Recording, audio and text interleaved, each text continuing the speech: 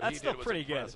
Next pitch, grounder left side. Richardson has it. He goes to second for one. Fitzgerald back to first. Double play. And the inning is over. Justin Murray gets out of the jam. A slow roll at a third. High set from the right-hander, Seaman. Another 0-2 pitch. Conroy swings, lines it towards right field. That's in for a base hit. Kevin Hooper's going to wave Delgado to the plate. Here comes a throw by Rodriguez. Delgado slides, and he's safe with the plate. And the Wingnuts lead it 1-0 here in the bottom half of the second. Get out there and swing it a little bit. Conroy goes again, pitch high and outside, and Gulich throws down, trying to give Bellarine a chance to come to the plate. They miss the tag. Bellarine slides, and he's safe with the plate. And the Wingnuts lead it 2-0. Wow, Conroy looking like the football player of old right there at UConn. Put a little juke on that. That's the guy with the stick. The runner goes. Next pitch, Horn grounds it right side through for a base hit. Conroy will score. Fitzgerald on his way to third. Rodriguez will throw to second.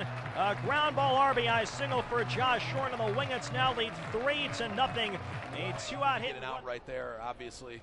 Infield in all four positions. And Delgado hits it in the air to deep left field. That's gone if it stays fair. Right down the line, and it's gone!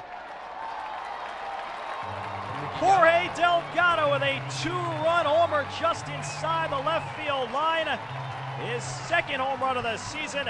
And the Wingnuts lead it by a score of 5-0 here in the bottom of the third. The only question there, Dan, fair or foul? Absolutely. That one hopped the second fence, so there was no doubt. We just needed to see if that wind was going to push it. Bellarine on second. The pitch hit in the air towards right field. Going back, Rodriguez still going to his right. It's going to land on the warning track. Around third is Bellarine. Conroy on his way to second. And he gets there standing up with a two-out RBI double. It's now 6-0 Wingnuts as Conroy drives it in between Fryer and Rodriguez. Sacrificed, and he's also bounced to short and popped out to first. The pitch, ground ball out towards shortstop. Horn fields. He goes to second in time to force out Munger, and the ball game is over. The Wichita Wingnuts even up this four-game series, bouncing back from last night. They win it 6-2 over the Fort Worth Cats behind a strong Wingnuts debut from right-hander Justin Murray and a pair of three-run innings in the bottom half of the second.